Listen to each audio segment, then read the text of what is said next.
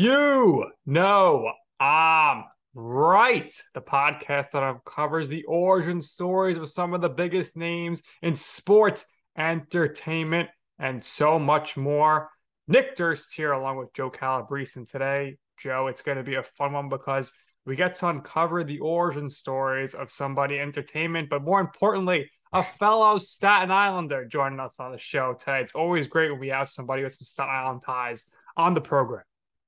Yeah, I'm a little upset because I'm always the most handsome Joe on this show, and now today I'm going to be playing second fiddle to him. Um, but you and I, we're huge Big Brother fans, Big Brother super fans, and it's nice every now and then we've been able to get somebody who was on the show with us. So you're right, he's a fellow Staten Islander. Unfortunately, he wasn't able to break the Staten Island curse. Somebody's going to do it one day. It's going to So happen. it's going to be you, Uh, Joe. I think you got to go on next. well, we'll see. We'll see about that. But I'd like to introduce Pooch, Joe Pucciarelli. What's, Uh, how you doing, Joe? what's going on, guys? Thank you for having me. I appreciate Of it, man. course, I of love Big course. Brother. I love sports. I love Staten Island. So, I mean, this is my cup of tea. There we go. Like you said, obviously, was hoping to do a little bit better on the show. I said that in my interviews. I was going to break the Staten Island Big Brother curse. Not only did I not break it, but I went home week 2. So, obviously, it didn't go as planned. But hopefully, maybe there's a redemption season or something one day because really hope I get a second shot. Well, who else do we have? We had Alex from E Alex from London. Squared, Yep, Tommy, right? yep. Who else? Who else from Style? I feel like there was one more. I don't It was remember off the top of my head. It was Tommy, Christy, Christy. Kristen. Yep. There you go. JoJo was Gina Marie was season 15. Gina Marie was season 15. She Yeah. Was the runner-up to Andy. Yeah. Yep, exactly. Yep. So she She came close. she came the closest, but she did Yeah, not she play. came She did not close. play the best game. No. Uh, Agreed. it might Agreed. be you, Joe. I think you Yeah, gotta. I'll be rooting for you. I mean, you know what not to do. Don't put yourself up as a pawn, which I already knew, but Oh obviously, boy, Pawn always goes home. oh, dude, I know that too. Being such a super fan, I knew that. And honestly, when I explained my thought process on this, is speaking to a lot of the house guests. I thought a lot of them were recruited to go on the show, which a few were. So I really didn't think that they knew the game, Right. as well as I did, which was underestimating them. Because even the people that were recruited, it's such a difficult process to get on that show. Where even if they were recruited, the people that were, after speaking to them, studied so hard that they probably knew the game even better than me. Because it's something where I was a fan and enjoyed the show, but they were taking this as like a business opportunity. Yeah. Almost like when I coach football, it's like when I watched for enjoyment, they were watching like as like film per se, if you're Right. watching like a sports process. So it's almost like that probably almost helped them. But yeah, definitely screwed the Pooch while I was in the house, no doubt. I mean, Pooch, you were just so relatable because, like, when I watched your intro, I was thinking to Joe, I'm like, this could be you. Like, Pooch's background story is him and his mom eat chicken parm and they like the show. And I was like, this is you, Joe. Like, this Exactly. could be you in the future. But a lot of people are for business opportunities, and we'll get to Big Brother stuff. But before we really dive into it, I want to know for you personally on your social platforms, what did you go in at numbers wise, and how much did your following grow after the fact? And we also hit up since you've been home by some shady people trying to do some business? Yeah, so absolutely. So I wasn't the biggest social media guy. I mean, I was a college football coach. Hmm. So it was something where, I mean, if I posted something on social media, it's like guys being guys. Like I'd get shit on for it or like get gagged for it, unless it was like Right. a football poster or a coaching picture. So I'm a normal guy. I usually post on Instagram once a year, if that, just to keep up and maybe hit up a girl once in a while, just pretty Yeah. casual. But so I went in, I think with like 1,500 followers on Instagram. And then I think I hit 19K today. So it's definitely been wild. And now it's kind of, I've been very more, present on social media, which is good and bad because I enjoy the platform and I'm trying to, turn it into more of a college football sports media platform, which is what I'm trying to do right now, which has been exciting. But like you said, the DMs have been a little bit crazy, both good and bad. And then something was crazy. I started on TikTok and I never made a TikTok once again. It was like being a guy's guy. It's like, we don't make TikToks. Guy from Staten Island, you don't do that. Right. I'm trying to, take advantage of the platform. So I started like maybe a month ago and I think I'm at like 41K on there. So it's been pretty cool. It's exciting. I like creating content. I like being relatable with people. I like sports. So that's really what I'm trying to turn it into. So from that standpoint, I'm trying to take advantage. It's definitely weird for me, the whole social aspect, because it's like, even when I'm doing these videos, I still do them in my house. Like big creators go out and do them wherever. I'm still at the point where I'm not totally comfortable. It's just not who I am naturally. I'm naturally, and it's the craziest thing, I'm naturally an introvert. Which people, once they meet me, they're like, "What the fuck are you talking about?" Excuse me. But I really like if and I'm a sociable person, but I usually keep to myself if I don't know you. So it's something I'm trying to get more comfortable with, but I'm enjoying it. I was blessed to be in the show and give me this tiny little platform, and I'm definitely trying to take advantage of it. There you go. So you mentioned some crazy DMs. Anybody, any girls trying to get in there saying, "Let me give you a smooch, Pooch," or was that maybe one of your pickup lines in college? Dude, How about a smooch for Pooch? the smooch for Pooch is the PG version of some of the things I've been getting. Not only from Wow. some of the I mean, you got girls, you got guys. They really, a lot of the guys appreciated the whole bit with me and Joseph, Yeah. bromance. And unfortunately I am a straight male, so they are very upset when they find out usually, but they're still encouraging. But yeah, the DMs have been definitely out of control. And I try to go through that, some of them, because a lot of them are encouraging and just normal people who are like, hey, either from New York or similar to my background, like appreciate watching you on the show, just showing love and support. And it's something where I just feel like a normal person, which I am, but I do appreciate that. So I try to reach back out to those ones. Definitely some of the other ones, I just kind of breathe and laugh, but that's about it. Very nice, very nice. All right, so we'll talk Big Brother a little bit, but first, of course, we got to talk about Staten Island. So for you, what was it like growing up on Staten Island? Did you basically go to the atrium or the mall every weekend, and also H in the movie theater? What sports did you play growing up? Because obviously you're up in Staten Island, sports big part of everybody's childhood. Yeah, absolutely. So I really enjoyed growing up in Staten Island. I really did. It was something where, so when I was, God, from I think whatever pre-K to like first grade, I went to Catholic school, and I was very not sheltered, but kind of, you're in the same class with 20 kids, and it's the same 20 kids. And if you keep going, it's from like first grade all the way until you go to high school. So I was happy. I actually was able to transfer out and went to a public school, which I really enjoyed, because you meet different people from different cultures, different backgrounds, which I just enjoy. I mean, it was part of the reason I love sports, because it brings so many different types of people together that you might not normally be in the same room with. So definitely once I started public school in the first grade, opened my eyes up a little bit more to there's more to life than just Staten Island, because there's people from all over who move, different backgrounds, personalities, which I enjoyed. But yeah, I played, I mean, everything. I played soccer till the 8th grade. I played baseball through the middle of high school. I played football from 7 to college. So it was something where Staten Island was big in sports. We're not always the biggest people on Staten Island, but we definitely got a lot of heart. But yeah, I really enjoyed it. I had a lot of friends, growing up through sports, from public school, high school. I went to Monsignor Farrell High School, loved my experience there. My dad went there, my uncle, my older brother. So definitely, went up the family food chain of that in a sense. But I really enjoyed it. And it was something where the only reason I left was because I transferred for college. And it was something where, I love Staten Island, but I know there's so much more to the world. I'm actually back in Staten Island right now, and I'll probably be up north for, the next year or two, because I really missed home so much. But I really loved South Florida also. And, coaching college football, I was able to travel the country, where we go to play different games. It was really cool seeing everything. But at the end of the day, Staten Island, I really do love New York. I love the city. I was out in Manhattan, what was it, Thursday, for my first BB alumni party, which was pretty cool, meeting some members of the cast, and just being back in the city, which I haven't done because being so busy coaching. It was something where I only visited home maybe once, twice a year. And with COVID, the city was really shut down for the last few years. So now that I'm back home, it's the first time I've been back out in Brooklyn, back out in Manhattan. And I'm like, like, I just love it. When everybody's out in the streets and, everybody's out and about doing stuff, and it just the big buildings, the ambiance. I love New York. I really do. So somewhere I think, I'll probably be for the next at least year or two until I figure out, what I'm really going to be doing next. So I first met Nick when we went to IS-75 for middle school. Okay, cool. I'm from Great Kills. I went to Tech, so not far from Farrell. Gotcha. Yeah. Where'd you go to middle school?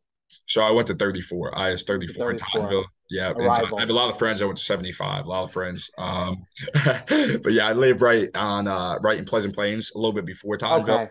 Yeah, so you're a Um, South Shore kid too. yeah, but my parents are actually selling this house in like the next month, which is crazy. It's the house I was born and raised in, and it feels like I haven't been here in a while because I was down in Florida. So now I'm back, and are obviously selling it, which is I'm happy with what they're doing. But my dad now has a place on the North Shore, so I'll probably be moving in with him for a little bit. So I haven't really lived too much, in the North Shore, being a South Shore kid. Haven't been out there too much, or I guess I'm gonna be, exploring the South Shore, or excuse me, the North Shore a little bit more. Yeah, it's a shell shock, the North Shore versus the South Shore. I have a line Yeah, about that. I'll tell you about it after we record. I got I you. don't think it's that appropriate for the I'm podcast. with you. I'm excited to Uh, hear that. so what was the college process like for you, and what did you study in college? Yeah, so my college process was very unusual because I went to three colleges. It was kind of crazy. So I went, wanted to play football. Really, love football. It was something where, but I had a lot of injuries kind of going in and continue in college. Like I tore my ACL, got surgery on both my legs, surgery on both my calves.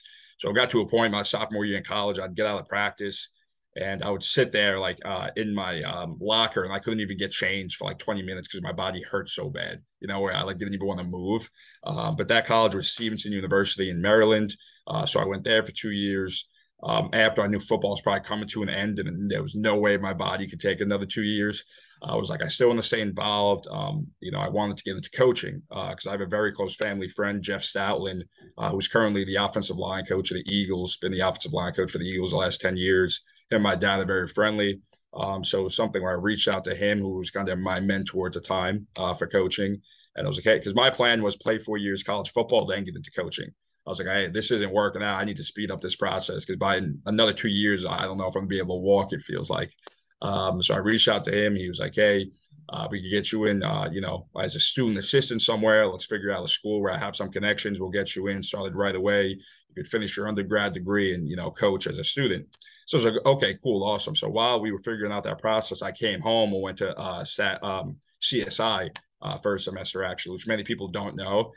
So I went to CSI for a semester, kept taking classes till I figured out, me and Coach Stalin could figure out a school I could step into, people he knew, start coaching right away and have it be a good fit.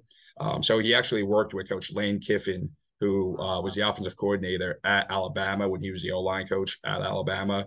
So he was able to reach out to Coach Kiffin, was able to get me into school at FAU, was able to start me right away as a student assistant coach, which was awesome. It taught me a lot about the coaching industry, a lot about the coaching world.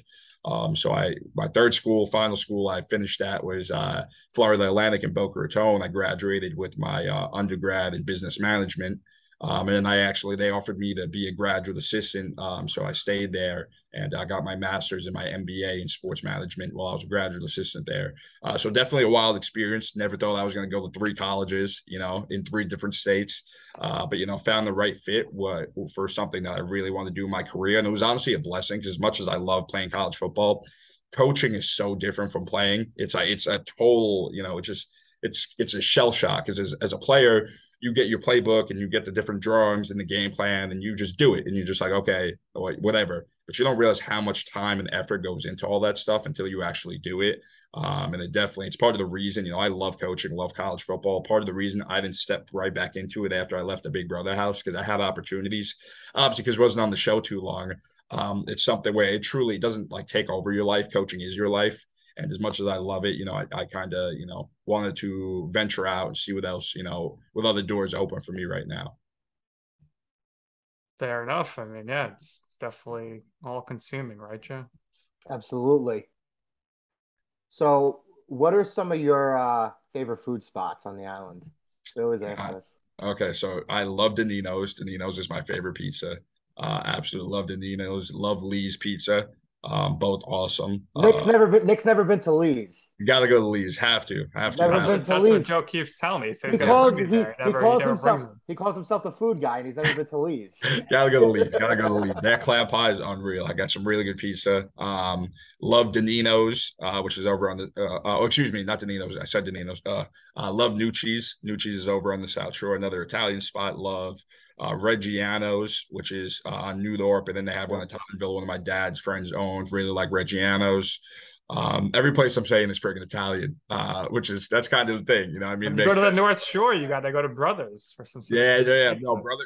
Yes. I've been to Brothers a bunch of times. Brothers is really good too. I haven't been as much just because it is a little bit far from me. Yeah. I really enjoy Brothers Pizza too. Give us a bakery. Say it again. Give us a bakery, your favorite bakery. Oh, favorite bakery. You know what I used to love, and it's gone now, actually? I used to love Dominic's, which was right by Farrell, if you guys ever had it. Dominic's was awesome, and I just came home one year after being in Florida. They were like, it's gone. I was like, what do you mean it's gone? But really good. You like Dominic's. I got to find a new one now, just being home. Now, Joe always gets in heated debates with Staten Islanders over this, but what's your favorite diner on Staten Island? Oh, okay. So I'm biased on this one. I am biased. I don't know if it's the right answer. I love Page Diner because I'm right there. There we go. I love Page Diner. I truly don't even think it's close. And I don't. It's not close. That's the correct answer. I could be biased because I live right here and I go a lot. Like I love my one meal. If I'm home and nothing's going on, I'm hungry, don't feel like cooking, I go get I get a buffalo chicken wrap from the Page Diner, and I love it every time. I know what I'm getting. It's what I want. It's freaking good. It's quality. So the Page Diner, shout out Page Diner. I just went to, where did I go? What one was it? Was it maybe Woodrow? Is Woodrow? Yeah, I guess Woodrow. Yeah. I went to Woodrow, and just not like this past weekend with somebody, just not the same. Not the same, unfortunately. I've actually seen Pete Davidson at like 2:30 in the morning eating at the bar or the on the stool at Page Diner, and he was with his friend. I did. Because really I used funny. To work, I used to work in Secaucus, New Jersey, where the MLB Network and the NHL Network building is. Okay, cool. So sometimes late night after 2 a.m., if I didn't have any dinner that night at the cafeteria, I would kind of do late night Page, which is like, it's brutal. You know what I mean? Like having a chicken finger melt at 2:30 in the morning, like that's outrageous stuff.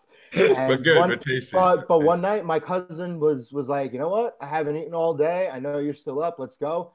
And we went, and it was after 2:30 in the morning, and we saw him there, and he was kind of like, in the corner doing his own thing. Nobody really wanted to bother, but we walked in, and we kind of eye contact, and we gave him a little nod, like, we know who you are.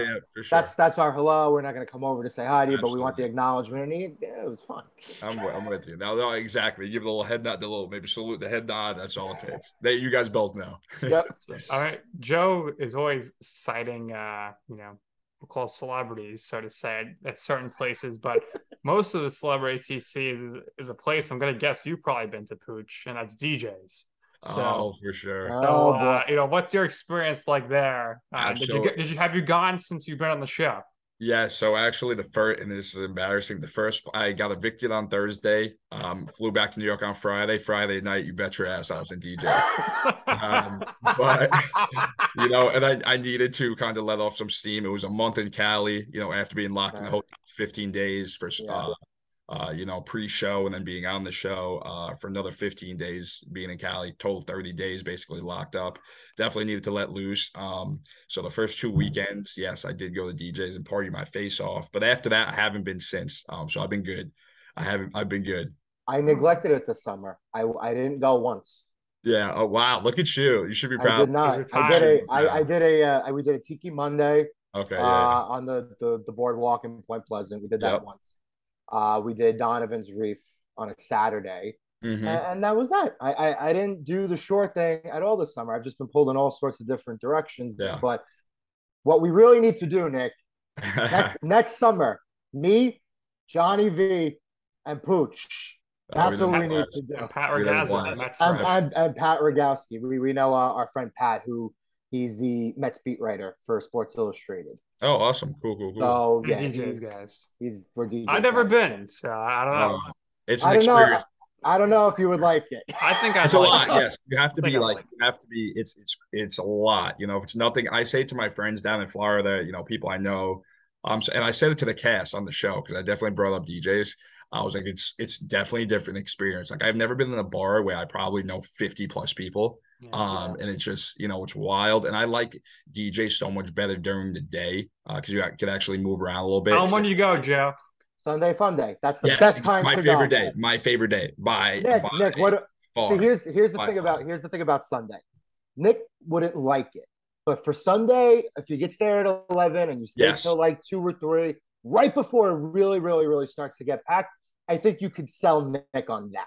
Yes, absolutely. And it's like you're down bad once they start shutting the blinds and Oh DJs yeah. on Oh Sunday. boy. And once you're like, holy shit, it's probably like 5, 6 p.m. and I've been here since like 11, 12, which I've Yep. done before. Oh yeah. It's disgusting, but I've done it. When you're a Sunday night sinner, that's when Oh you. yes, and you could tell because there are some different looking people out there. If Oh you're still on boy. that dance floor at 11 o'clock somehow on a Sunday night, and you see it Oh is, boy. you look around, you're like, holy Oh shit, I boy. probably shouldn't be here. Some different creatures, There absolutely. are. He knows. It all sounds exciting. I'd love to go. We can make it happen next year. It's an We'll make it experience. happen It's next year. it's not that I'm saying anything like Vegas, but it's almost like, hey, you could do it once or one weekend and you'll be good and never need to do it again. Correct. Yep. I totally agree. I'll have to make it happen. And No, for sure. I'm always down. I'm right is going to be taking over Las Vegas in October. So open invite to you, Pooch, to come out and join us Oh, for a absolutely. weekend in I've never October. been, so I've never been. Neither has Joe. Really? He's I've coming. never been to Vegas. Business trip. Yeah, Business never been. trip. Absolutely. Special guest Absolutely. Pooch in Las Vegas. But tell us about the first time in person you were noticed since the show and how you reacted to that. So I was hysterical because it was actually in the airport in Cali when I got evicted because people forget my eviction got moved from Thursday to Sunday. So it wasn't a live eviction, which I didn't know at first until obviously was evicted Thursday. They debriefed after. So nobody knew besides the live feeder people that watch 24/7, the live feeds, that I was gone out of the house. So I was getting onto my flight from Cali and to New York and LAX, and somebody was sitting there and they were like, "Oh no, Pooch." They were like, "They got you," and I was like, "Yeah, man, I got you." They were like, "Damn, man." He was like, "Yeah, I've been keeping up." He was like, "It looked like you were in some trouble, but I thought maybe somehow you could get out of it." And unfortunately, I was unable to, get out of the, hole I put myself in. But that was the first time, and then it happened a little bit more soon, and then kind of the first couple weekends after because I was going out a lot. But like the last 2, 3 weeks, I've been kind of keeping more. I don't even want to say low profile, but I kind of just haven't been going out much. Kind of just hanging home and trying to get caught back up in life. Obviously, being removed from it for about a month, still trying to get back to it. Especially just moving from Florida to New York, and I'm going to be moving again in a month. So a lot going on, but it happened actually a quite bit. More than I thought it would happen. It was the best, what could I say, conversation in DJs I ever needed without starting a conversation. But it was the best pickup line without having to do anything.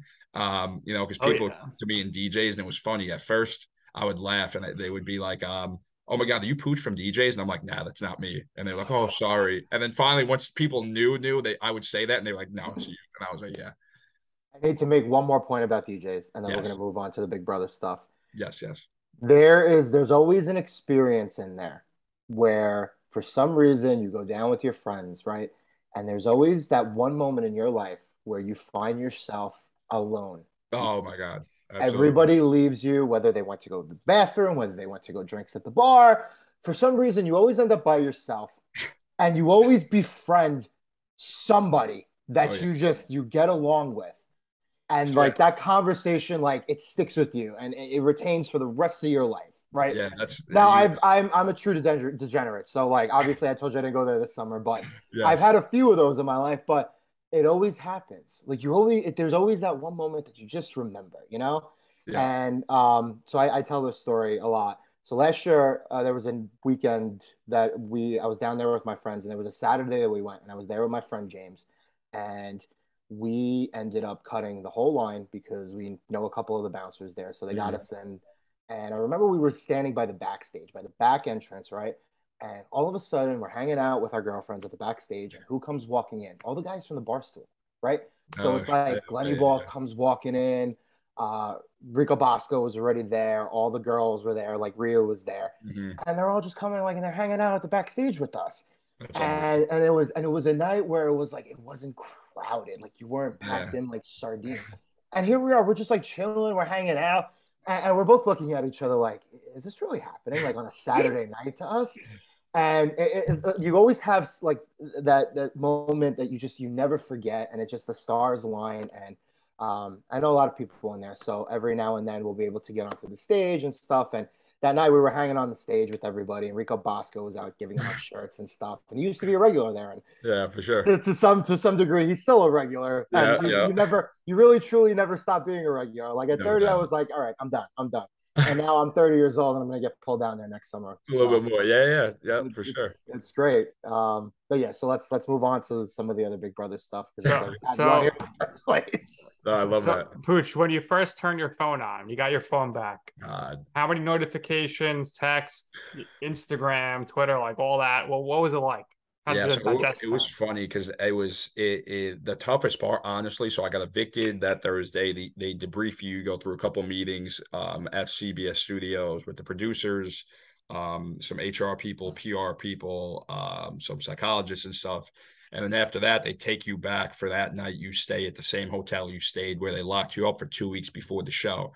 I was hoping to never see that hotel again. So now I'm back. I'm like, holy shit, I'm back here. This sucks.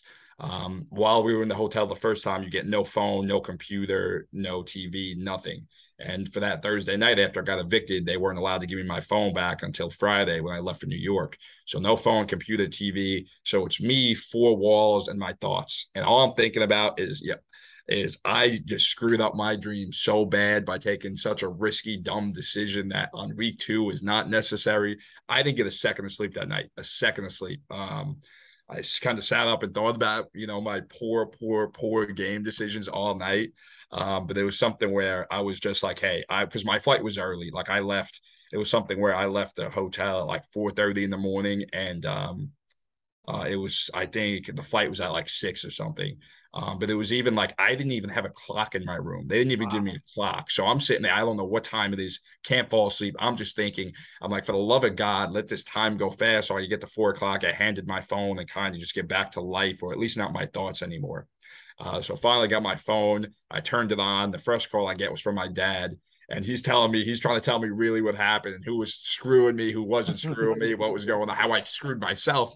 So he was the first person I spoke to at like 6 in the morning, really telling me everything. But after that, yeah, the phone calls and the texts were crazy because a lot of people who don't know the show, like they know me, but they don't know the show. They think that like I either have my phone or, whatever. So I have people texting me like, what are you doing? This and that. Or I have people that are like, because I guess the cast came out like July, like 4th or 5th when everybody was on it. So I got texts that were like, oh my God, congratulations, this and that. And then people texting after like, oh, you're too big time now to like respond. Like as You're a locked joke. up in the Yeah, hotel. as a joke. Yeah, but they have no idea. All We were right. in the hotel 2 weeks before they even announced the cast. Like we were gone. So people like, and I spent my birthday in sequester in the hotel. So people sent me birthday texts and calls, and I Oh, never responded till after, after the show. So definitely a crazy experience. I didn't think it was too wild though, because I got my Instagram back and it was only at like 3,500. So it was like, okay, cool, not too much stuff I got to go through. Like it's pretty normal still. And then kind of once I was out of the house is when it really blew up. Yeah, so it's something I'm still trying to get caught up. I don't think I will ever get caught up on like Instagram and stuff like that. The first thing I did too, they tell you not to go check what they're saying about you on Twitter, mhm. because BB Twitter is ruthless. Is- But it was something where I'm just eager to know, because I want to know everything was going behind the scenes, what was really happening in the house, because I was in the house and I had no idea what was going on. So it was something where, I definitely checked BB Twitter and they didn't have the nicest thing to say about me.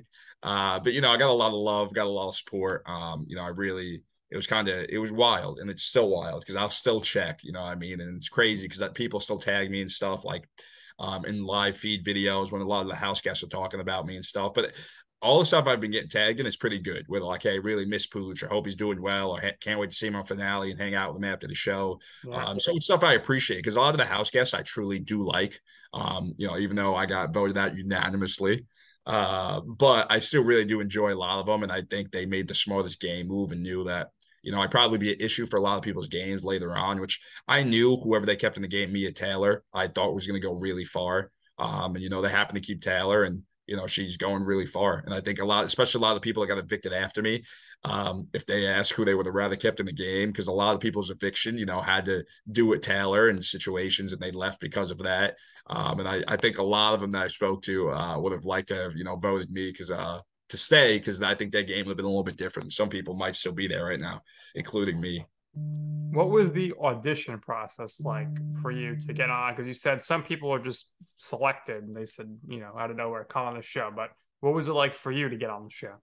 Yeah, so it was something where I've never done this in my life. I said to people, they were like, I was coaching college football. I barely had time to, get a couple hours of sleep, let alone apply for reality shows. So I had no idea what the process was like.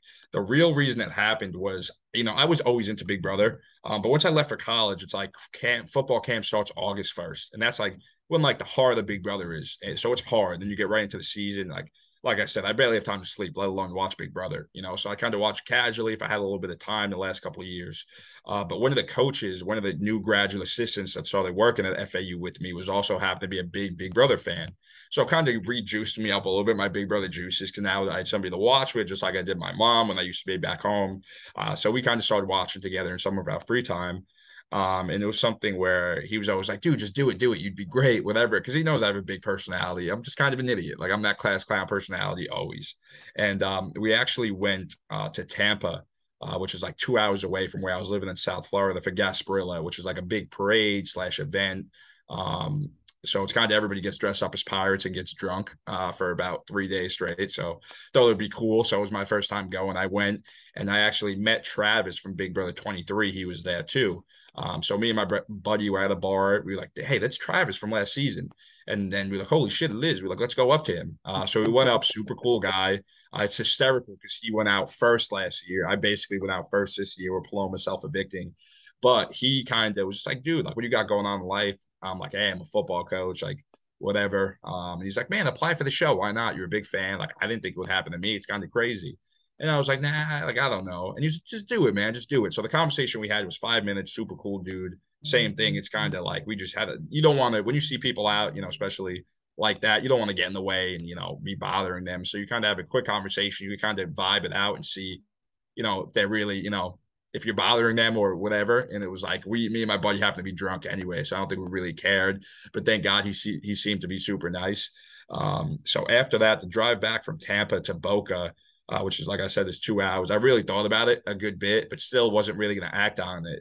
And I was applying for more coaching jobs because I was coaching at FAU for like 5 years. And the big thing in the coaching world is you have to keep growing your coaching tree and move to different schools and meet more people because it's about who you know as much as it is what you know. Yep. So I was doing that. So after I applied to probably friggin' 20 coaching jobs one day, I was like, let me just Google this quick, what this process is like. So I Googled it. So if the application process was like anything more than like 10 minutes, I probably wouldn't have done it because I was super tired that day. But it was like, hey, send in a quick video and put your email in. And I was like, okay, done. Like, I'm good with that. That's easy enough for me. So I literally, my video, I still have it, is 50 seconds. It was nothing special, I promise. 50 seconds talking a little bit about myself because I didn't know. I was like, hey, I thought of it of like, hey, it's like when you send in a resume. Like you can't send in a 5-page resume. Nobody's going to read it. It's going to get put away. People might even laugh at it. Like, hey, look at this idiot. You really thought he was going to read this 5-page resume.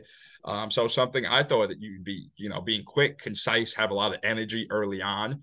I thought that'd probably work. And that's, what I did. And luckily enough, I did get a phone call a couple weeks later. And I was just like, I was in shock because I was like, I didn't think anything was going to happen after the phone call. I was probably like, they probably give thousands of people this phone call. I was like, I'm just happy I, got a phone call. I called my mom right away when the lady, shout out Penny Clifton, my casting agent. She was awesome. Walked me through the whole process, but she was like, don't tell anybody. And as soon as I got off the phone, I called my mom after she said, don't tell anybody, and told my mom. And it was very beginning stages. And, a lot happened after that. You got to submit a bunch of pictures of yourself, a ton of paperwork.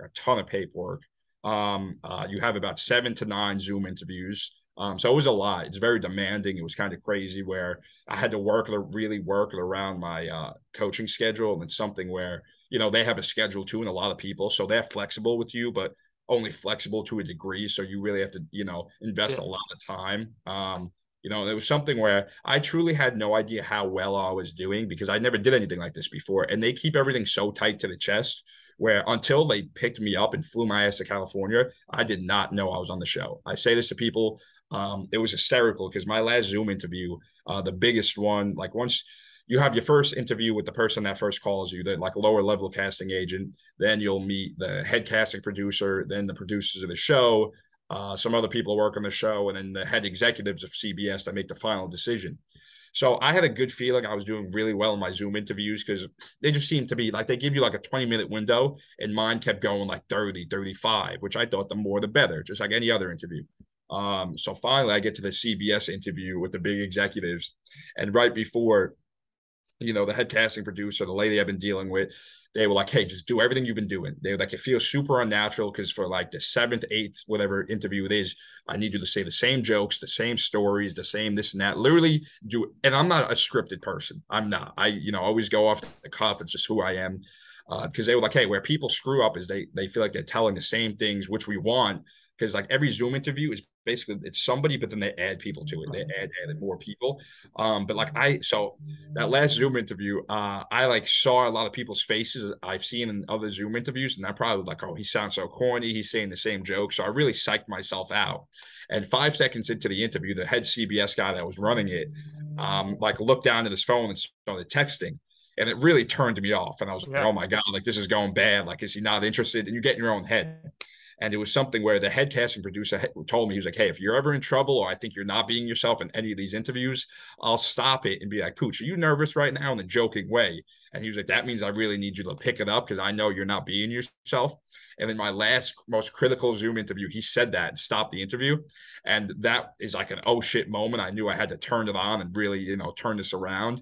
But like at the same time, that also psyched me out because I was like, okay, if he said that, I was like, I felt like it wasn't going well. He said it. It's probably not going well. So I was like, I had got to turn it on right now. And thankfully I did. I still honestly didn't think it was good enough to get on the show, which was really disappointing because all my interviews I thought were really good until that. And it was hysterical because a lower level casting agent that walked me through the process wasn't on the final interview. But I called her right away and I was like, oh my God. I was like, I screwed us. I was like, I'm done. I was like, I'm not getting it on. I was like, I'm sorry. I screwed you. You invested so much time into me. I was like, I just ruined it for everybody. Me, you, everybody included. And she was like, calm down, calm down. She was like, everything, like, she was like, nobody texted me yet about anything. She was like, if it was that bad, trust me, I would have got a text. So that was probably in January, February, March, probably end of April. So end of April till like the end of May, beginning of June, they don't tell you anything. I didn't hear anything besides they like send you forms to a couple more paperwork. They make you get some blood work. But until that, it was tough because I was finishing my grad school. I only needed 2 more classes to get my master's, and they started in like the last week of June, beginning of July. But you have to sign up about a month early. So I was talking to them, and I was like, "Hey, any idea like if I'm going to hear back anything like anytime soon?" And they were like, "Honestly, we like it'll probably be too late. So like, what do you want to do? Like, because we don't want to like we're going to feel super bad if you don't take these classes and then you don't get on the show because they're like we really don't know yet." And I was talking to the head casting producer Jesse, and I was like, "Hey man," I was like, just tell me how you feel. I was like, I know you can't promise me anything. If it doesn't work out, I totally get it. Won't hold it against you. But like, am I in the thick of things? Like, do I have a shot? Because I know it's probably thousands of people. Like, and they tell you you're getting closer, you're doing well, but you have no idea. Like, they don't tell you how many people, what. So he was like, hey man, he was like, I'm just saying, like, I can't promise you, but like if I was you, I would go through with it and just see, like, roll the dice, see what happens. So that was good enough for me. I take chances in life. That's kind of my thing. Some work out, some don't, as we saw in the show. But I took the chance and ended up working out. And it was funny because because they don't tell you what's going on, I knew just in case I wanted to move from Florida to New York to make sure I wasn't paying for my lease still. Right. So it was something where I had to move all my stuff from Florida to New York. And finally, when I found out I was on the show and leaving, my moving truck wasn't here yet. So I had to go to the Staten Island Mall and Target and buy a bunch of shit because I had nothing. My moving truck literally wasn't here. So I had nothing to leave with. And the way that happened was they were coming to film my bit where they like give you the key and stuff. And they were like, hey, we're going to come do this. They were like, they don't tell you you're leaving though. They literally don't even tell you you're leaving. I was like, hey, should I be ready to leave tomorrow too? And somebody started laughing and they were like, we can't say that, but if I were you, I'd be ready to go. And it was already like 4:00 and I ran to Target in the mall hours, like 5-6 hours, and bought like thousands of dollars worth of shit just so I had stuff to go on the show.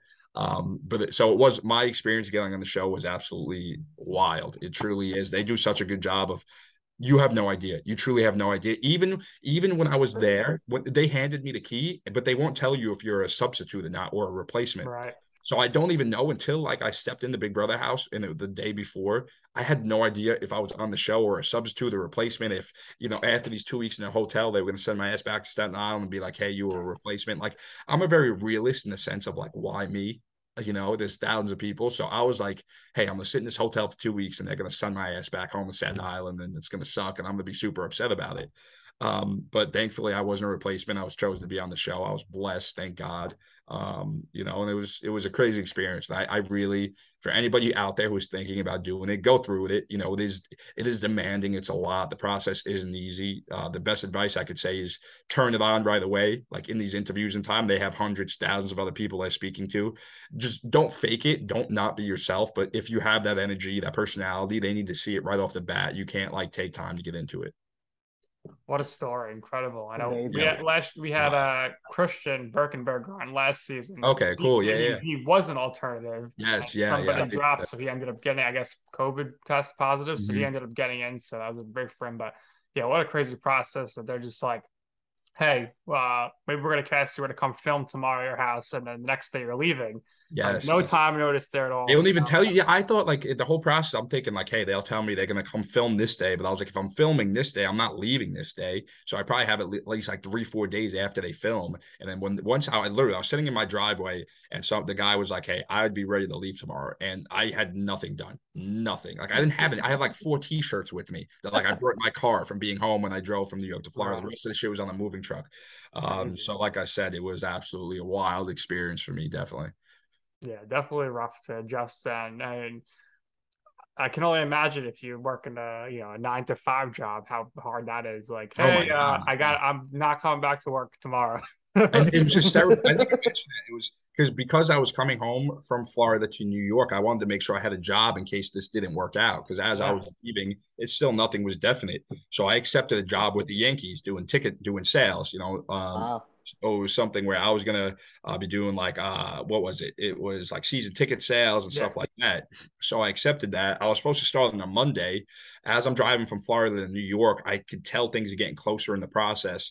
And I was like, hey, I don't really want to start with these guys and then just leave like 3 days later. Like that'll be super jacked up. I was like, I should probably, because now that it's getting closer and like, because they finally start sending you emails like, hey, you're in the top 50, you're in the top 25. Yeah. So I found out I was in the top 25 and, I was getting good vibes from people as I got that email as I was driving home. And like, I think I was driving home on like a Friday.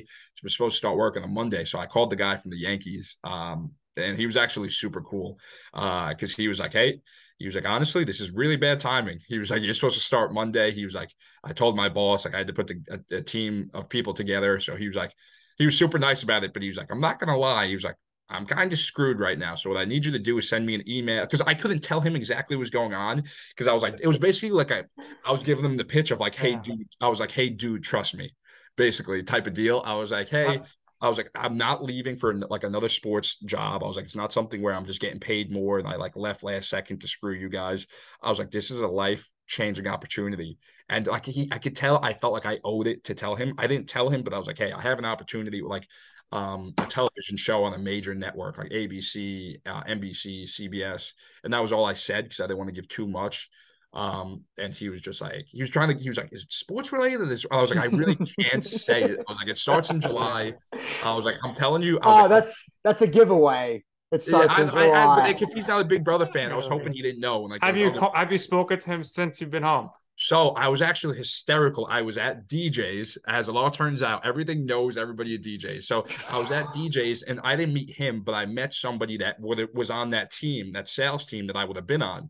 Because he was like, hey, Pooch. He's like, Pooch, right? He was like, yeah. He's like, I just started with the Yankees too. Like, we still talk about you, like the whole team and the boss. Because he was like, the boss talks about how he got that call from you and didn't know what the hell was going on. And then obviously it came out in July, you were on the show, and obviously everybody got wind of it. And he was like, we talked about it, and he was like, he was actually interested after you got, evicted, if you'd still want to possibly come work. Because he'd be open to it, which was super cool. The guy was awesome, really nice guy. It was something where I'm really trying to get into sports media right now more than I am, especially college football. More than I am back into sales. So it's something where it was pretty just funny how that worked out. Because wasn't on the show, I probably would have been driving to the Bronx every day, doing sales and baseball, which would have been definitely different for me. So, and I'm not saying I don't work hard, because coaching college football was, God, you wake up at 6:30 in the morning, you're at work from 6 to 12 at night for 7 days a week. It's just something where it was like a fun, exciting job. I'm not really your typical 9 to 5 job. It's just not me. I need something with like a goal, purpose, excitement. It's just something, because it's very tough for me to sit at a desk all day and, do some paperwork, unfortunately. Absolutely. I mean, it's grinding. I think you would have done well in ticket sales, but I think you would have hated it. So I think Yeah, I honestly, I think too, it's something where I think my true personally couldn't have came out. I think I'm a sociable person, and in that standpoint would have been okay. But the real Pooch, I think, wouldn't have been shown in ticket sales. I like he was shown on Big Brother, and I think even more of the real me, if I lasted more than 2 friggin' weeks, would have been shown too. I think people really, really would have appreciated it, but unfortunately, hopefully, maybe next time. fingers crossed for Pooch on All Stars down the road. Yeah, for sure. I'm hoping maybe like a redemption season, because I feel like that, How also about how about how about the challenge CBS season 2? I was a big fan of the challenge on MTV. I haven't been watching a whole ton of TV, but I have tuned into a few of the challenges on CBS. I love TJ Lavin, the host of I the keep challenge. telling Joe, you got to watch the challenge. Yeah, the So challenge many is Big Brother awesome. people. He refuses to watch. A challenge, especially. I just like the challenge is more.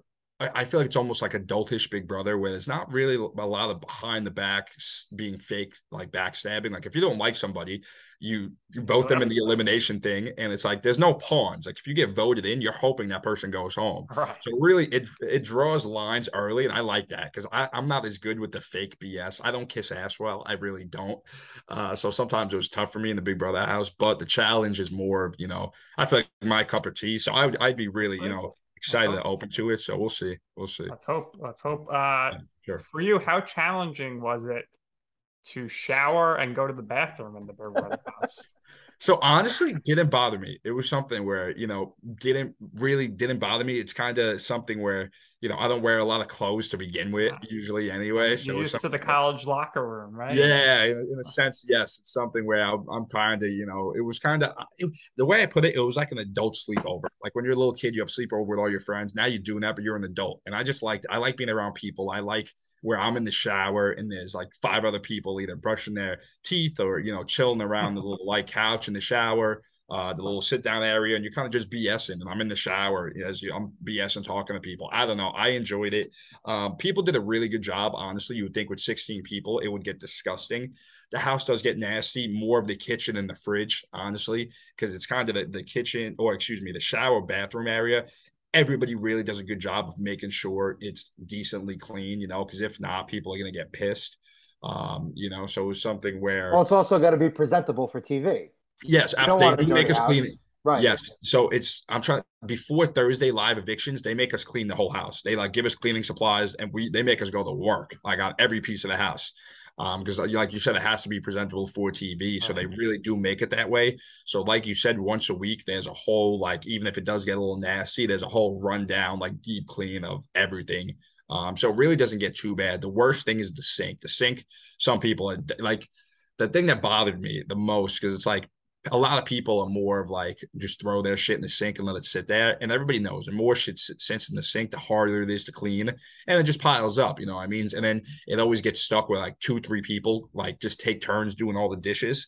But it's like, dude, if everybody just washes their own dishes after they're done eating, I was like, then there's nothing there, but you can't even say that because you don't want to rub somebody the wrong way. And some people in the house did say that, and it did piss people off, and you see it. So that's why I was like, it was hysterical, because I think I was talking to Turner. And I was like, you just talk about your game plan and this and that. And I was like, dude, because everybody too, when you cook, there's only 2 stovetops for 16 people, which is not a lot, you know what I mean? So it's a lot where if you're cooking, you're usually cooking for everybody. And I was like, fuck. I was like, I'll be Bobby Flay for the next fucking 2 weeks. I was like, I'll cook every fucking meal if I have to. It's just something where I was like, I'll clean every damn dish. I was like, I'll do what I got to do. So where people like you, and even that wasn't enough for me, So at the end of the day, it really does come down to game, because I know there's people that people didn't like living with, but even you keep people, just because at the end of the day, you want to keep roommates you like around, but at the end of the day, you're fighting $750,000. Yeah. I think if I was in the house and one of my roommates, like in my room, snored, I'd go after them right away. Oh my You got God. yeah. So I I can't had the deal with worst snorer maybe in Big Brother history, Terrence. it. So I was in the room with Terrence and I thought it was good, because Terrence being an older man, something where we didn't have a ton in common. And me and Terrence actually ended up being super friendly. Because he gets along. Terrence is super sociable with anybody, and he does a really good job in that sense. But he is Snorlax. It is tough, man, because he goes to sleep at like 10 o'clock at night. And the reason I liked it is because I was in the room with Nicole, Terrence, Turner, and me. So I didn't mind it. I kind of all the people were cool. And it was nice because in the Big Brother house, there's no light switches. So they turn the lights off when two or more people are asleep in a room. So it was nice because Nicole and Terrence being a little bit older would go to sleep early. So they'd go to sleep like 10, 11. So when I came back at like 4 a.m, because I was like one of the latest up in the house, I don't know, I'm young. I like being up late, BSing. So when I would go at like 4 a.m, the lights would already be off and I wouldn't have to wait, which is nice. But I would have to listen to the friggin' snore machine, which was definitely painful. And it was tough because even I couldn't get away with it. Week 1, that was my roommate. Then I volunteered to be a have-not because I'm like, hey, I'm on the block. Let me earn some good grace. I'll volunteer to be a have-not. And then Terrence volunteers too. And I'm like, oh my God, dude. I'm like, you guys are killing me. So that was definitely one of the toughest parts. Bad, really. Like my dad has sleep apnea, and it's like that bad. Terrence probably has sleep apnea. It's bad. Yeah, he probably needed like his mask or something. Yeah. Oh my God. It was rough, man. It was especially in the have-not room. It was uncomfy. That was a tough week, and that was the week I got evicted. So not a lot of fun that last week. So wait, I want to ask about being a have-not. So the room is the hardest part. It's not the cold showers. It's not the slop or anything like that. It's the room. sleeping on pool floats this summer. So it was even in like people were like, oh, it's not that bad, but the pool floats are so oddly shaped where it's like something's going into your rib cage, and then it's like you have a gap, and then there's something that's digging back in your back. So it was not fun. I slept on the floor. The week I was in there, I got the couple like little towels they gave you. I slept on the floor. The one thing with that room with the whole pool club like thing, theme of it was freezing. So the Big Brother house is cold to begin with, but that room was probably like 55 degrees, and you're sleeping on the floor. The room was definitely rough for me because there's no getting away from that. The cold showers, it's like, okay, if you really want, you could cut down the shower like once every 2 days if you're not working out and sweating this and that. The food was tough too because I have a sweet tooth, and it was hysterical because I was eating Tums as candy, and America was kind of enjoying that. The recommended dosage I think is 7 Tums a day. I think I was up to like 9 at one point, just for a little flavor in my mouth, because the slop is it's so bland, it's so bleh, where it's really tough, But being a have-not, you see it on the show and you're like, oh, it's not that bad. It's pretty damn bad. Definitely didn't enjoy, and So especially was there a separate shower, or how do they monitor you yeah, being so cold? one shower is strictly cold, one shower is warm and cold. So one shower is the shower on the right's warm, the shower on the left is nothing but like cold. And it's not like room temperature, it's cold. Like that thing it is friggin' freezing. So it's definitely not fun because I love a good night, warm shower. I really do. So it was something where definitely tough. Being a have-not was not fun. If they told me they were going to evict me, I wish they just told me, let me enjoy my last week of peace in the house. But obviously they didn't give a shit, man. We're some ruthless people, which I respect the gameplay. But yes, your boy was a have-not, did not go well. So this is something that really irks me on Big Brother. You didn't get to participate in this, so I can't call you out on this, but maybe you would have on this way. Why is it when everybody goes into the dire room to vote for an eviction that they feel the need to go above and beyond to compliment Julie on how she's Yes, I knew this was coming. I knew it was coming. I think it's almost like a Big Brother tradition almost. And it's hysterical because you can't see Julie in the room. You only see a camera. So we speak to the camera. So you don't see Julie. We do see Julie when we're sitting in the living room and the TV's on. We do see Julie, so we're able to, see her. And Julie does usually always look really good. But when they actually say it in the DR room, you can't see anything. But that's like you were saying, I didn't get to participate in it because of the backstage boss. I only competed in 2 challenges. I never got to evict anybody, in 2 weeks. I just didn't. It was so I didn't never got to be HOH. It's just so much of it. It's like I wasn't even on Big Brother. At the same time, it's like there's so much I didn't get to participate in, which was tough. So I really hope at one point, there's like a redemption season or something, and maybe I could, get a phone call and re-interview the. I promise I'll give them what they want. I'll tell you that. If you lived long enough to see Zingbot, what do you think Zingbot would have said to you? He would have had a ton of material. It would have been his pickings. I mean, he could have done anything he wanted, man. from the hair to being Italian to, being an absolute class clown / fool, to anything from the friggin' lisp I had, man. He could have went to town on anything I friggin' have, man. So it would have been interesting to see. Maybe one day I'll get there again, but I'm sure he was disappointed because I'm sure he had a lot of material. So maybe one day. Right. So you mentioned people already that you had relationships with, and you pretty much enjoyed the whole cast, and you're going to be staying in touch with all of them. Is there any one or two people in particular that you were super, super close with, that you're going to be close friends with well beyond the show is over? And are there any other reality stars who have reached out to you since you were evicted and you've been home? Yeah. So actually, it's hysterical because my closest person I was in the house with my final two, and I mean, I think I'll be really close friends with outside the house, was Turner, which is kind of crazy because they did the whole bromance bit on me and Joseph. And me and Joseph, yes, are very friendly, are close. But me and Turner, man, we're like the same person, which is crazy because we're so different but the same, if that makes sense, because I'm more of, no tattoos, clean cut, more sports background. Turner's head down to here, tattoos everywhere. I'm more of like the artsy type. And it's hysterical because, because of the world we live in and first impressions, it's hysterical. We both walked into the backyard on opening night and you eye everybody down and get your sense and you start to, okay, I might be able to work with him, can't work with him. And, usually first impressions are always wrong. And it's hysterical. Once we got so close, I don't know how it happened, but we were talking and we were like, dude, we both thought there was no way we get along. They were like, we both thought we'd be on opposite sides of the house. We were like, because we both thought like we look so different where in a sense we were like, we're going to be able to, like, the house isn't going to know how close we are. But we started walking around the house like this. It even became a joke if I was in the HOH room with somebody and it's not that he was doing it, just happened to be. They're like, oh, look at Turner. He's looking for Pooch. And they'd watch on the camera monitors. And I think he was just looking for people. But they came out, they'd be like, oh, he's looking for Pooch. And then he'd walk in the HOH room and be like, what's up, guys? And they'd be like, oh, you're looking for Pooch. And he was, no, I'm looking for everybody. But we got that close. That's how it looked, which was tough, because we definitely got labeled as a duo right away. So it was something where, we didn't play to our advantage the way we would have liked to. But Turner, Joseph, Monty's an awesome dude. Monty is such a good dude. I think, at least those three for sure. I was very friendly with Kyle while he was in the house, even though he kind of screwed me, which is unfortunate. But yeah, a lot of the guys, I thought we really could have taken it far.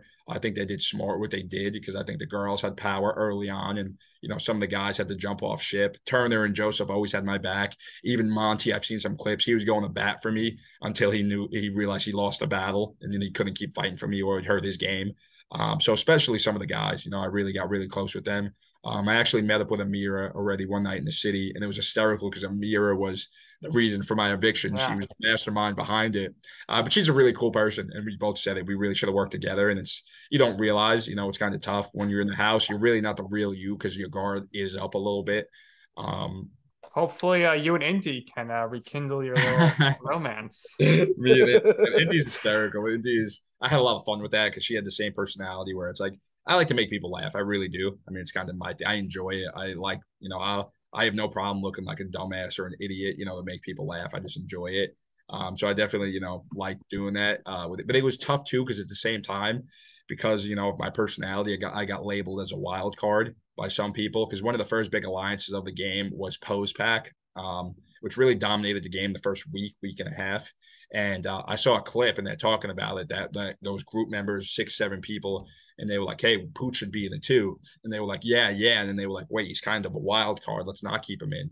I was like, what the hell did I do in 3 days to be labeled as a wild card? Backstage boss. Yeah, besides crack some jokes, which I just is tough because it's like everybody liked being around me and they liked it joking Pooch, but at the same time, they don't totally trust him. And it's tough because it's like even in my coaching, lifestyle or world, it's like I love being, like I said, class clown, cracking jokes, keeping the mood light. But at the same time, when it's down for business, I am super serious. Like some people have trouble if they're that funny guy turning it off and they always try and be that. But I have no problem. When it's time to be serious, like I cut it off, it's gone and straightforward seriousness. And then even in my football job with like promotions, different things, I think a lot of the coaches, when it came time for promotion, they thought about the Pooch who was cracking jokes and being funny, not the Pooch who was there at 1 a.m, staying, later than everybody, putting in extra work. So it's tough because obviously that bigger personality takes precedent because it's way more, out there than it is the quiet Pooch, working his ass off. So even in the house, I think it truly did hurt me because, you get labeled as a wild card because people are kind of scared. They're like, hey, he might say something that rubs somebody the wrong way, which I do know that fine line. I really do. I would never cross it. But it's tough. But, I'll never stop being me, telling a couple of jokes here and there, keeping the mood light, gets you in trouble sometimes or gets you, screwed. It is what it is. I mean, it's who I am. Yeah, when you're in the house, your assumption about a lot of people are different. The perception is probably different. When you're in the house, I'm sure you get an inkling based on, I guess, who's getting called to the diary room, uh, who you think the producers are favoring or kind of trying to showcase. I guess you get an inkling of maybe America likes this person, maybe America likes that person. Is there anybody in the house where your perception of that person versus now that you're reading like Big Brother Twitter and you're outside the house and you're kind of seeing the full scope of everything? Is there somebody from the house where your opinion was different in the house and now it's different outside the house? And what do you think about America's Favorite House Guest, and who do you think the front runner and the favorite for that this year is going to be? Yeah, so it's hysterical because it's very early on that first week. It's like, and like you said, I try to take notice of everything, of all that. You have to when you're in the game. It does help. But like week 1 and 2, it's tough because it's like, that whoever head of household is going to be in there a lot. I was in there a lot my first week because of the backstage boss. And even they cut so much and they put you in there a lot, and like they'll only lose 3-4 minutes and you'll be in there 3-4 hours, different days.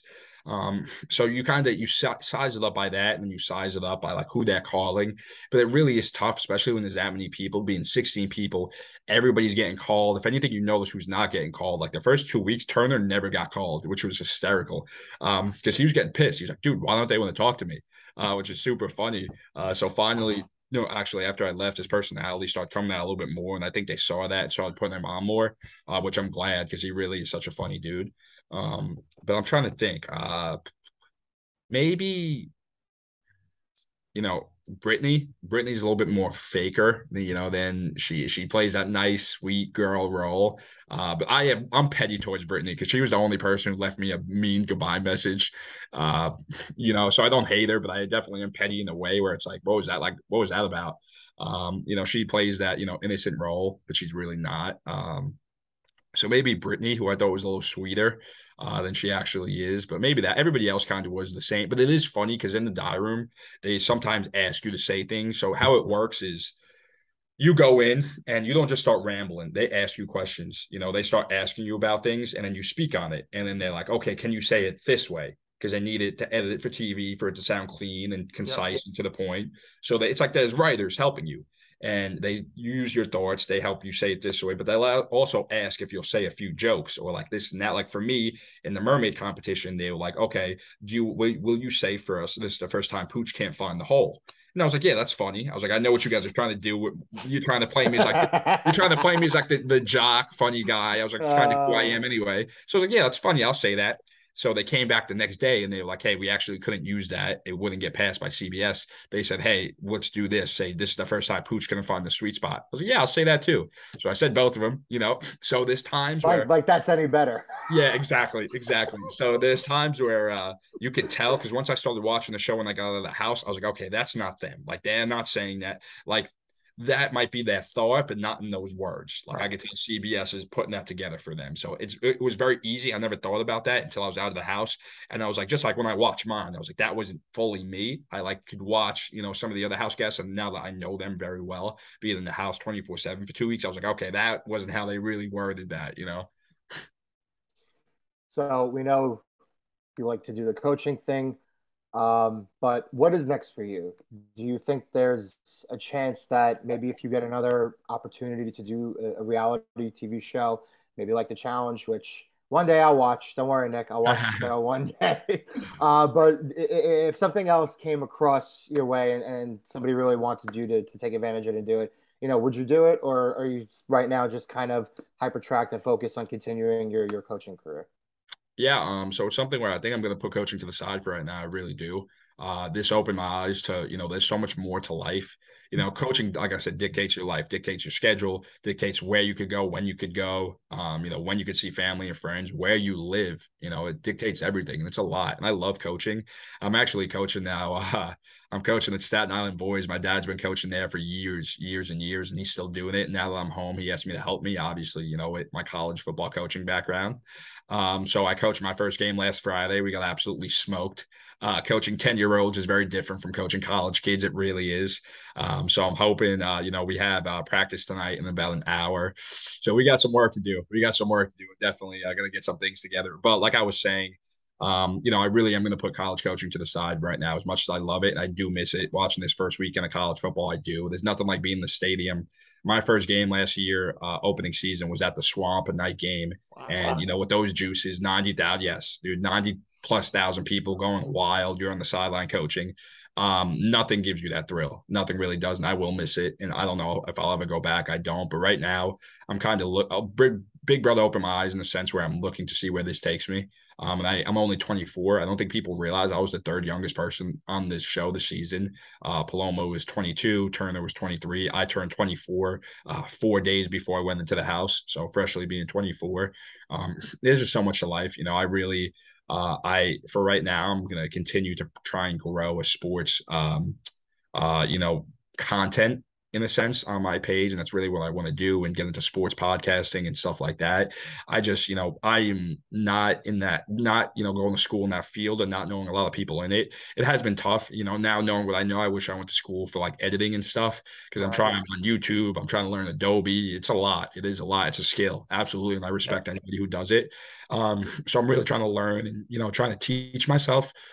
So it's a slow process because I'm trying to do that while I put stuff out on Instagram and TikTok and, trying to work out how to create a YouTube. And the biggest thing for me is I don't want to put out shit content. If I put it out, I want it to be done right. And it's tough because I know I'll have to put out stuff and it'll probably be a learning curve and not all of it will be the way I want it to be. But I just have to really start putting stuff out. But at the same time, I hold myself to a high level of like, I don't want to, like I said, put out shit. I want it to be good. So it's kind of what I'm doing now.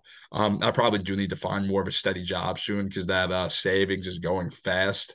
But yeah, I would love, I love adventure. I love challenges. I love, different opportunities. So if something came, I would be very open to it. I really would. And it's not like I'm because people, I hate when they say it. It does dig at me a little bit. They're like, oh, you're trying to hold on to your 15 minutes of fame. It's like, not really, man. I just love life. I love excitement. I love life. I love, you only live once, and I love different opportunities. And, fortunately for me, I was able to go through this crazy life experience, which was a once in a lifetime experience.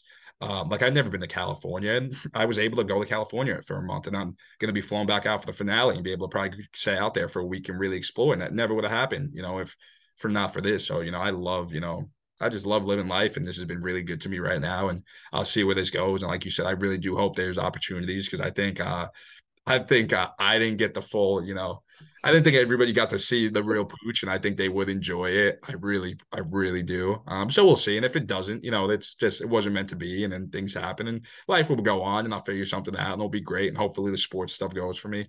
So we'll see what happens. I'm really excited to see where the next couple months go. Just like the unofficial college football team of this show, the Rutgers Scarlets Knights. You got to keep chopping away. Big win this week. Yes, yeah. Keep going there. Now, I see a baseball jersey behind you. Yeah. So the question is, me and Joe want to know, are we going to be seeing Pooch on our men's softball team next season on Staten Island? Dude, I would love to, man. I got a hell of a bat. I'll tell you that. That was always... I was something I played. The only reason I stopped in high school is because when I did tear my ACL, I wanted to focus on football. But man, now that I'm home, dude, right. Sign me the hell up. We're gonna hold you to it. We're gonna hold you to it. I swear, man, I'm sorry. And it ain't something I promise. If I was a liability, I would tell you. I wouldn't be a liability. Right. I probably haven't swung a bat in years, but I promise I'll get up there. You'd be like, damn, it's pretty natural swing for not swinging a bat in years. So I tell you, I think I still got it. We'll see. But definitely, right now we are unfortunately back-to-back championship game losers. So okay. So I might be you put us the missing piece, I think. Man, I would love that. That's awesome. All right, we'll see what happens. So if our audience, stay tuned for that. Absolutely. In the future, of course. Pooch, want to ask you here, either recently with everything with the show or your life or your career here, give us your you know I'm right moments. What I mean by that is a time where you want to do something, you ask somebody for advice. They said, you know what, Pooch, don't do that. That's a horrible idea. That's going to backfire on you. You said, you know what, I'm going to do it anyway. And ultimately, you will see why it is that I'm right. Yeah, so I mean that moment for me definitely was, I had opportunities to so I was leaving FAU. I had different opportunities to go coach, and the whole big brother process was going on. And in the coaching world, it's all like people recommend you. It's not like you apply. Like somebody tells you there's an open job that you worked with, they recommend you, you speak to people. And then if you get the job, you're basically like on their resume in the sense where like they put their back out for you. So I had a lot of people in the coaching world that really liked me, and I had a few job opportunities, and it was something where I refused to take any unless I thought it was a drop dead, like can't turn it down. And there was a lot of safe job opportunities at some really decent schools, and it was something where they were like especially my dad, he was like, you're not going to take this. Like, what do you mean? What reality TV? Like what? Like, you're not going to, you have to take this. Like, it's a decent job. You stay in the coaching world. Like, it's important. You get to, keep growing your coaching tree. You stay in Division I football, which is not easy to do, coaching.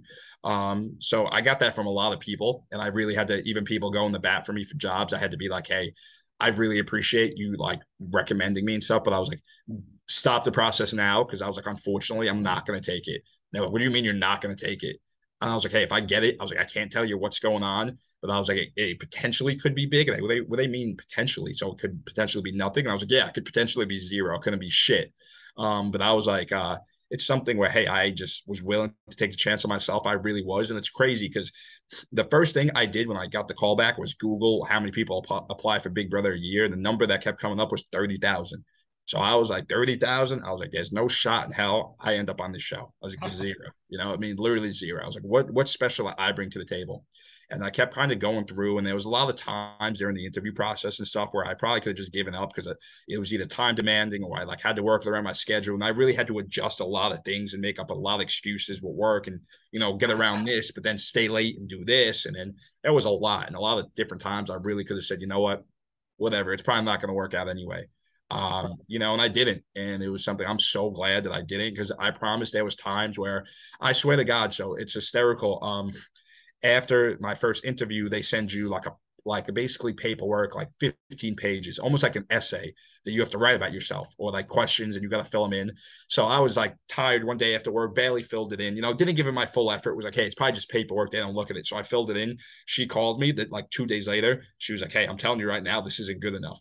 And in my head, I'm like, what do you mean it's not good enough? Almost like you're like, not pissed, but you're like, at the same time, you understand she's trying to help me. She's on my side. So she knows it's not good enough. Like, she could tell I didn't put my all in it. I probably didn't. And it was something where, I could have taken that negatively, and I could have, been upset, be like, hey, screw this, like whatever.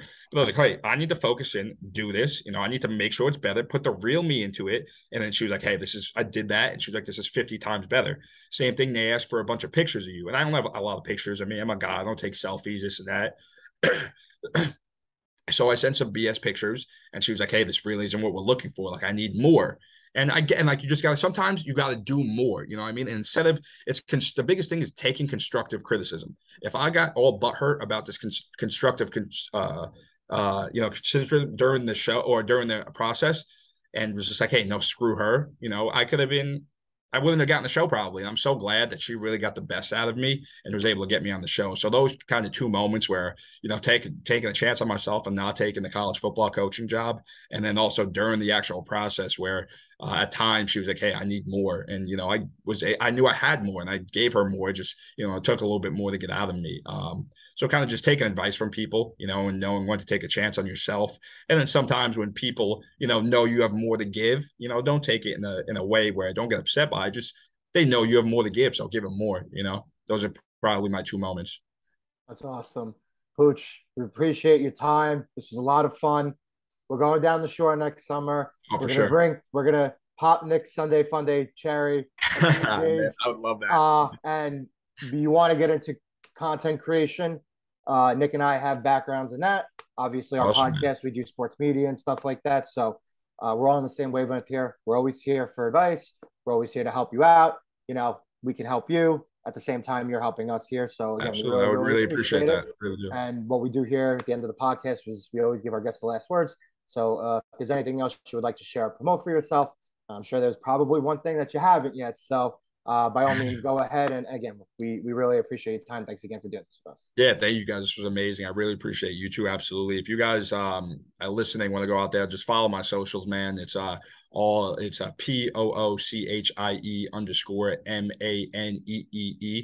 Poochie Mane, kind of like Gucci Mane. Felt like it would be catchy. I'm not nowhere in the same tiers or rafters as Gucci. I know that, but I felt like it would be catchy. So if you follow me on Twitter, Instagram, TikTok, that'd be awesome. I also have where I'm starting to put my college football Instagram together. That's in my bio of that Instagram, called Pooch Picks.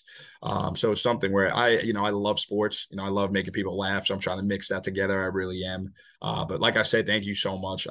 Any opportunity I have to do these, I love talking Big Brother, love talking sports, and just a little bit about myself, because I really gives. I'm a normal dude. At the end of the day, a normal ass dude, always will be. It's something where I don't want people to think that maybe I think I'm not, or whatever.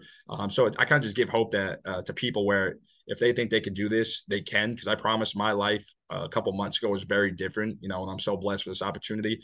And I would love, for somebody to listen to this, and then they're able to apply and get on, and it helps change their life. So really appreciate you guys for having me on, and definitely hope to keep in contact with you guys, and hope everybody enjoys the podcast. All right, there you have it, Pooch. It's been a pleasure, and we're going to see you on the softball field next year. But we all live near each other. You're down there in Pleasant Plains and Tottenville. Joe's in Great Kills. I'm in Princess Bay, so we're all around each other. So I'm sure we'll see you soon. No doubt about that. We wish you the best of luck with everything moving forward here, and that's going to do it here for this episode of You Know I'm Right. So for our very special guest, Pooch, my co-host Joe Calabrese, I'm Nick Durst, and this has been You Know I'm Right.